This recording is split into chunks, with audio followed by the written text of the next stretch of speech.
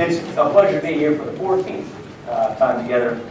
I brought with me some certificates of congressional recognition to Al, to Ola, to be here to honor this ceremony, to respect and honor their achievements. Thank you.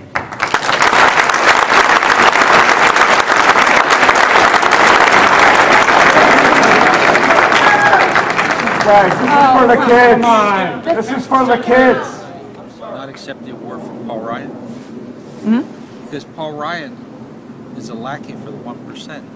Recipient of the Gateway Technical College Humanitarian Award is one of the 3 recipients. I pledge to redouble my efforts in the struggle for social and economic justice. And Paul Ryan had no business at a Martin Luther King event. It's totally hypocritical. On the one hand, he cuts to slash health care, while on the other hand, King dedicated his life, and he died for people to have adequate health care, to have adequate jobs.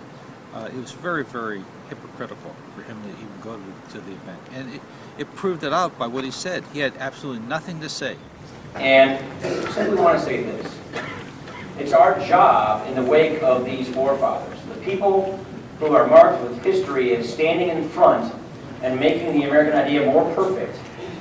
There are no people who... King made it very clear that he was on the side of working people. Ryan, on the other hand, he has absolutely no affinity for the working class. And for him to come to an event where somebody of King's stature is being honored is wrong.